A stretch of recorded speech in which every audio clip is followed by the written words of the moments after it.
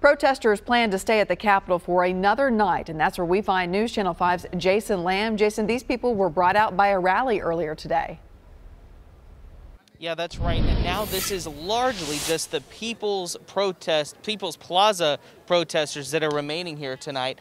After about 1,000 people came out here for a rally at Legislative Plaza for the Juneteenth march. But about an hour ago, a few dozen protesters climbed to the north side of the Capitol, where they rang a bell on the lawn in a symbolic attempt to get Governor Bill Lee's attention.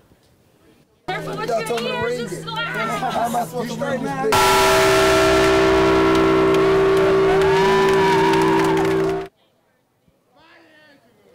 Earlier tonight was the Juneteenth march, when thousands marched through the streets of Nashville from the Capitol to Lower Broadway and back.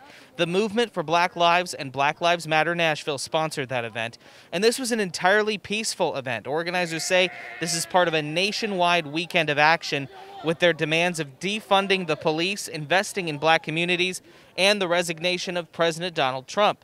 Fast forward to just an hour ago, back at that bell on the Capitol grounds, one protester said he wanted Governor Lee to talk to his group. He called the governor Coward Lee. Here's part of that moment. That is an actual word. Cowardly. Put it together. Cowardly. He doesn't want to come down and speak to us. He doesn't want to come down and talk to us.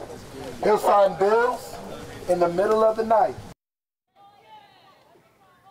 For now, the scene is calm back here at Legislative Plaza, what the protesters are calling the People's Plaza, after yet another day of peaceful protests. Live in Nashville tonight, Jason Lamb, News Channel 5.